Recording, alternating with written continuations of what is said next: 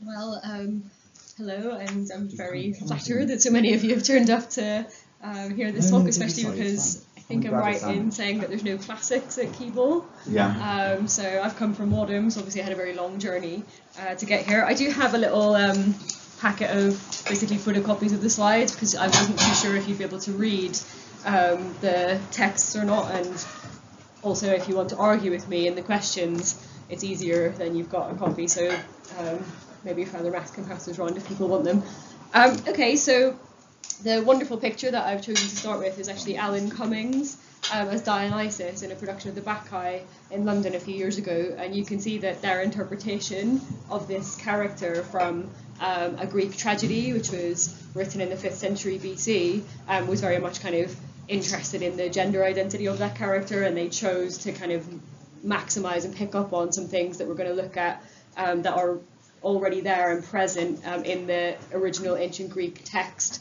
So I'll try not to kind of use too many Greek jargony words, but if there is anything I say that you don't understand, just stop me and I will try to re-explain it. So I'm going to be sharing with you some texts from Greek literature. So we're going to look at some Homer, which is one of the earliest examples of Greek poetry.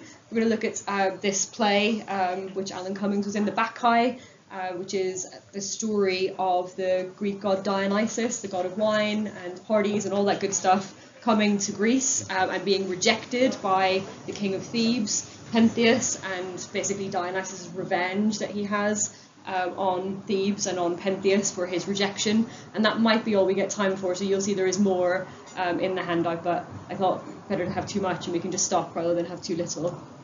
Okay,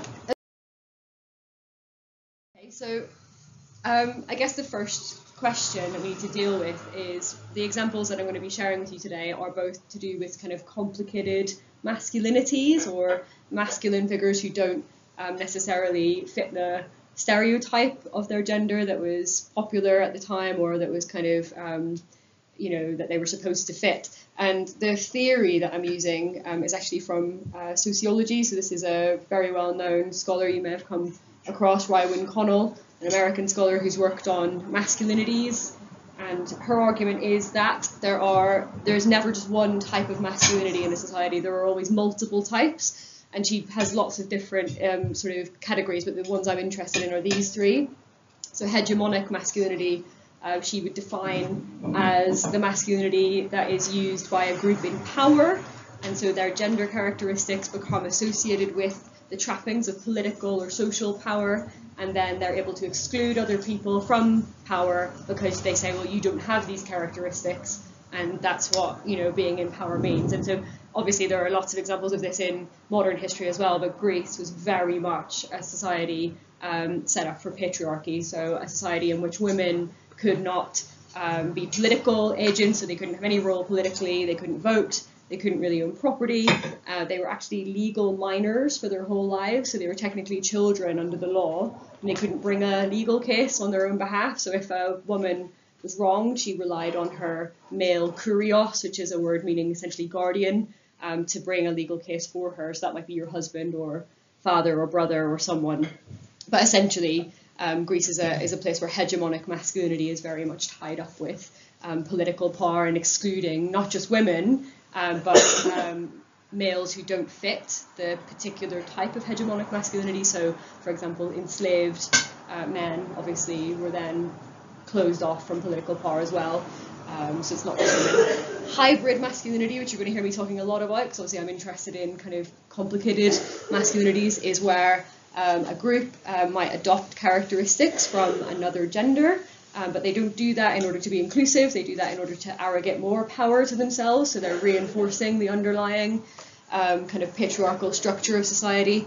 And so we're going to look at kind of how that works in Greek terms. And then subordinated masculinity is where a group have characteristics which are seen as masculine, but they are denigrated by the group in power. So in Greece, an example of that would be enslaved men.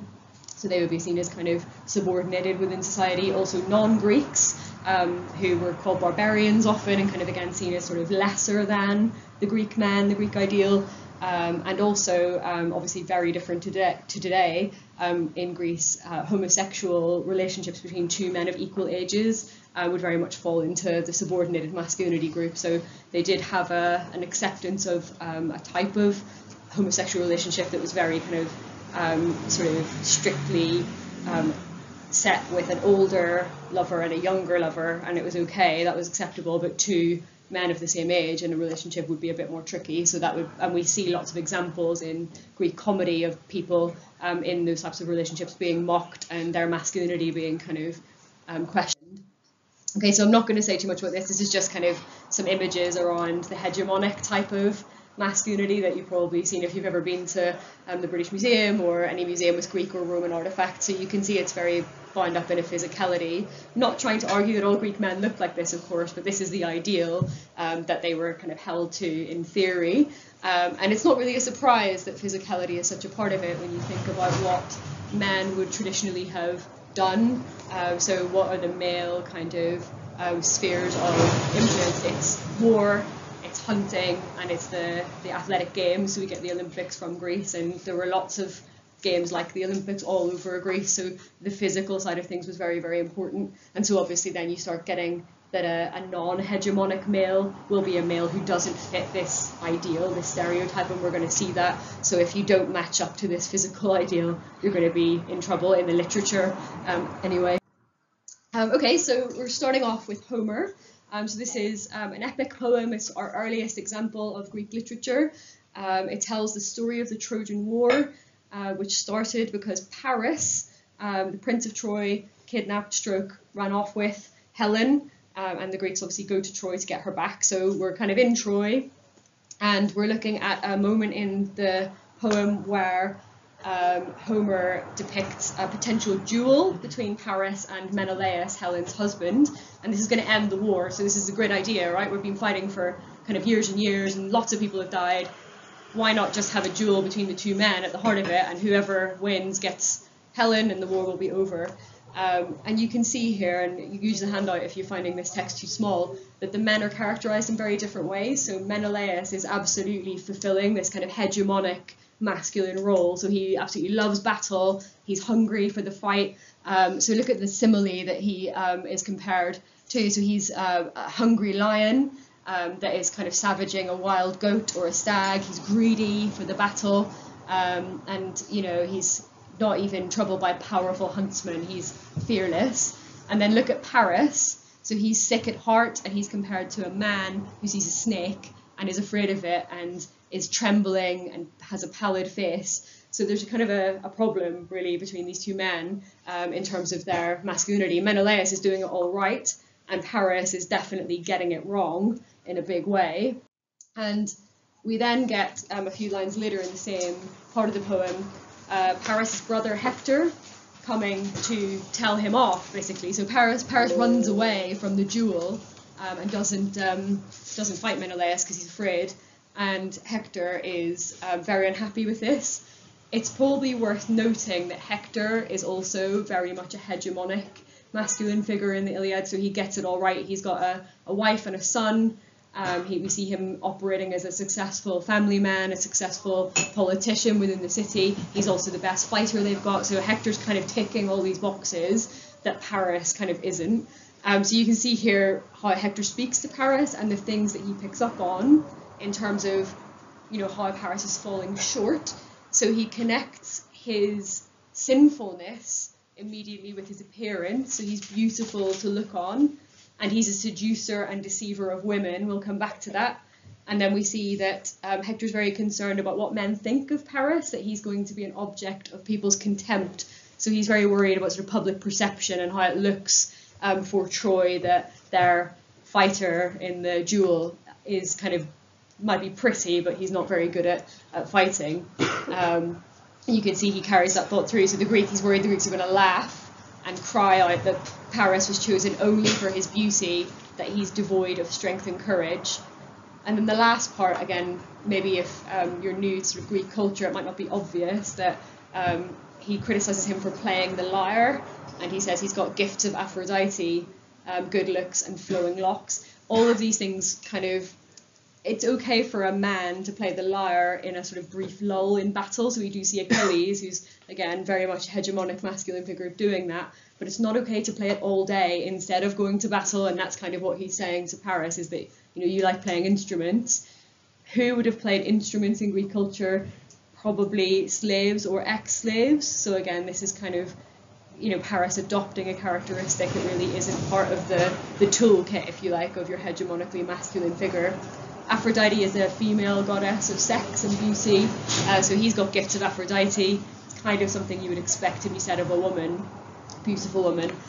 So obviously it's okay for hegemonically masculine figures to be good looking, but it's clear here that Paris is good looking in the wrong way, or he's not good looking in the way that Hector finds acceptable for a hero, and that beauty seems to be incompatible with courage. And that's something we're going to see again and again, that if you're too beautiful in a feminine way, that means you cannot function on the battlefield.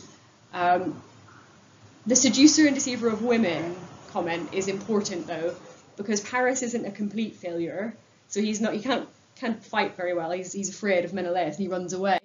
But he does have Helen, and she is the most beautiful woman in the world. And we find out in the Iliad that he didn't kidnap her, she has chosen to follow him, and that's very important. So here she regrets choosing to follow him because of all of the death and war that's followed, but it is made clear that she did leave of her own free will. So he has managed to attract the attention, if you like, with the sexual desire of the most beautiful woman in the world. And we hear from Hector that he has seduced and deceived other women as well. So he's obviously very successful at attracting women. And this is something that becomes a bit of a theme with these characters who reject or are incapable of hegemonic masculinity. Is they might fail on the battlefield, they might fail in the hunt, but they're very, very successful sexually in attracting kind of partners and being sort of seen as very successful in that area of life. So just to tie up the Paris situation before we look at another example, and then maybe think about kind of how this all pans out, what is the Iliad actually saying about Paris and his version of masculinity? What's the impact of Paris on the poem or on his family, on his city? Ultimately, it destroys his entire community. So the poem seems to be raising some quite big questions about what happens when people don't fit that mould that is set down for them by society. And although we might see Paris being kind of criticised by his brother, and he's kind of failing on the battlefield, he does have power in a way. He has a power that Hector doesn't have, to kind of seduce people and kind of, to win them over. And that is very much carried over into the second example that I wanted to share with you. Don't be afraid of the Greek, it's just there to give you a little what it looks like. I'm not going to kind of delve into it. So this is from the play that I started with, the Bacchae, with the Alan Cummings picture on the start of the PowerPoint. And Dionysus has arrived in Thebes, disguised on purpose to punish Pentheus, the king of Thebes, who has essentially rejected him, doesn't believe that he's a real god, doesn't want to know, doesn't want his new religion in Thebes. And Dionysus disguises as a young and beautiful stranger. It's important to say that he's a non-Greek, so he's a foreigner, and I think that's kind of part of this non-traditional, non-hegemonic masculinity that he's presenting. So you can see the language that Pentheus is using here of Dionysus, stroke the stranger, and it looks quite similar to how Paris is described in the Iliad. So he's got sweet-smelling hair in golden ringlets and Aphrodite's charms in his wine-dark eyes. So again, his beauty is something that might be seen as more traditionally feminine, and also Pentheus is very worried about the effect this is going to have on the female population, so he hangs around the young girls day and night, luring them in with his joyful mystery. So you can kind of see that, again, a non-hegemonic masculinity is linked with being very attractive to the women in the society. This is just from a bit later in the play. So Pentheus wants to capture Dionysus because he's had enough of him running about and misbehaving in Thebes. And there's a couple of things I want you to notice here. So this is the one place I will talk very briefly about the Greek. So you can see I've bolded a Greek word and underlined an English word. So he calls him the effeminate stranger, and that's kind of an okay translation, I think, for this word. Thelumorphon literally means something like female shaped or woman shaped. So morphon is where we get morphic, and then thelus is female. So he's really kind of interested in how Dionysus appears, and that his appearance is kind of not what he would associate with a masculine character. And again, he connects this immediately with sex, right? With corrupting the women. So he's an effeminate stranger who's corrupting our women and infecting our beds. So this kind of appearance that Dionysus has, definitely having the same effect as Paris on Helen. The other thing to note is that Pentheus is a kind of stereotype of the hegemonic masculine figure, right? So he's a king, and his response throughout the play, as here, is one of violence and kind of autocratic top-down power. So he's kind of going to arrest Dionysus, and I'm going to make him suffer a punishment by stoning. And so you sort of see the conflict between these two characters playing out, where you've got a kind of hegemonically masculine figure and a hybrid, we might say, masculine figure. And, you know, the play is really interested in the tension between the two. So yeah, this is just another example of Pentheus being really violent. So I won't say too much about it, but he is here engaging in wrecking a shrine because he doesn't like what the prophet has said to him. So it's just a kind of further proof of his kind of use of violence to exercise his power. So we get to the point where Pentheus actually meets Dionysus, so he's captured him and he pulls him in, and again you can see how he's describing Dionysus, his appearance. So his hair is long, not through wrestling, scattered over your cheeks, full of desire. So we start to wonder if Pentheus is really as annoyed at Dionysus as he seems, or whether he actually quite likes the way he looks, even if he doesn't want to admit that to himself. And he says, you have a white skin from careful preparation. That, again, might not be such an obviously female-coded thing today, but in Greek culture and literature, there was this sort of idea that women were white and men were tan because women would stay inside all the time.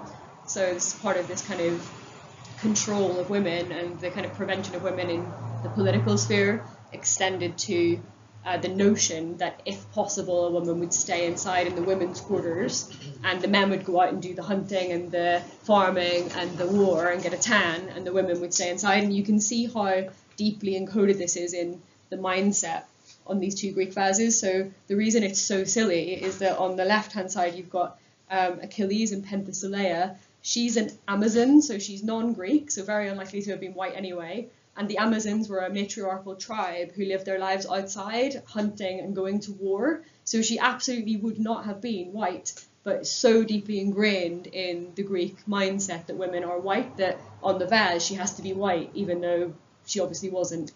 So it kind of shows you that when Dionysus turns up with this very pale skin, that's a very kind of bold move in terms of his gender presentation. So for Pentheus, he's kind of going, you know, what am I supposed to make of this person? The vase on the right, you've got a goddess, the goddess of war. So again, probably unlikely to have been very pale, would be out in the sun all the time, but again presented as being white. So in this play then, the gender presentation of Dionysus is seen as very dangerous. It's seen as something that will kind of disrupt the normal workings of society, and that kind of does happen to a certain extent. So he's not actually seducing all the women in the way that Pentheus fears, but he does drive the women out of their homes onto the mountainside to worship him in rites, which Pentheus is very suspicious about. And Pentheus wants to go and see what's happening. And this is kind of the hinge point for me in this play, and the kind of probably the moment where the kind of play's commentary on gender presentation is at its most pointed. In order to go and see these women doing their secret Dionysiac rites on the mountain, Dionysus convinces Pentheus to dress up in women's clothing. So we have this kind of scene where the hegemonic masculine figure who's been kind of striding about and acting violence on people and kind of doing this very top-down power thing, is now dressing as a woman, and we have a kind of dressing up scene. So I just underlined some key moments in this that are worth noticing. So the first thing is that to note that dressing in women's clothes seems to change for Pentheus, or potentially change his entire gender identity, so just literally putting on a linen dress. So you can see Dionysus says, "Put linen clothes on your body," and Pentheus's answer is, "Shall I then, instead of a man, be reckoned among the women?" And so I don't really have an answer to this question, but I wonder who he's worried about, who's doing the reckoning, and who gets to decide whether he's a man or a woman, and why does just putting a dress on potentially undermine his identity so much? And then Dionysus obviously says, yes, if you're seen there as a man among my worshippers, they'll kill you. So it's all to do with kind of seeing and being seen. And then we obviously note that he feels shame at the idea of dressing as a woman. So that gives you another confirmation that the performance of masculinity is tied up with political power, right? So he feels that it's shameful to wear the clothes of another gender identity. So yeah, again, this is just kind of continuing those themes. So he's very reluctant to put on the woman's dress. So that's really what this slide is about. So I could not put on a woman's dress. And then he says anything is better than to be mocked by the Bacchae. So he's very afraid of being mocked. And there's a lot of kind of unpacking there to do around kind of shame and how he's presenting himself. So he's gone off and put the women's clothes on, and this is where he comes back out. Dionysus is now in control. So in the previous, up to this point in the play, Pentheus has arrested Dionysus, he's threatened him with violence, he's threatened the prophet with violence, and Dionysus had to persuade him to put the women's clothes on. So you note that even though Dionysus is a god, he didn't just kind of go, right, there you go, I'm going to put these clothes on you. It was a sort of manipulation. The moment when Pentheus comes out dressed as a woman, he's lost all of his power. He never has any power again in this play. And Dionysus is in control. So he says, come out, you're going to be seen by me wearing the clothing of a woman, of an inspired Maenad. That's just a worshipper of Dionysus. But the other thing to notice here, which is really, really interesting, is that he hasn't just lost his political power, he's also lost his rationality. So he's gone mad. So you can see here, he doesn't see straight, so he can see two suns and two thieves, and he can see Dionysus not as a beautiful man, but as a bull. So he's kind of having visions. And I think what's really interesting is this kind of connection. It's not an accident, this connection between feminine clothing or femaleness and irrationality, because they did believe that women were irrational and that men were rational.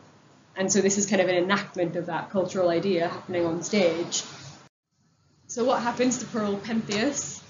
I'm afraid he does get torn. This is fabulous. He gets torn limb from limb by the female members of his family. And I think this is really important as well. So, his physical power is diminished simply by the act of having dressed as a woman, and he's rendered kind of helpless and powerless. And they then tear him to shreds, and there's a very gory description of it in the play. So he kind of completely loses every vestige of power that he had at the start. And it all seems to be very much tied up in this kind of dressing up as a woman, relinquishing his masculine identity simply by putting on a dress and a headband. And obviously Dionysus very much maps onto Paris in the Iliad. So he adopts kind of cynically this hybrid masculine identity where he's very beautiful and he has some sort of feminine characteristics, and he uses that to manipulate the other characters in the play.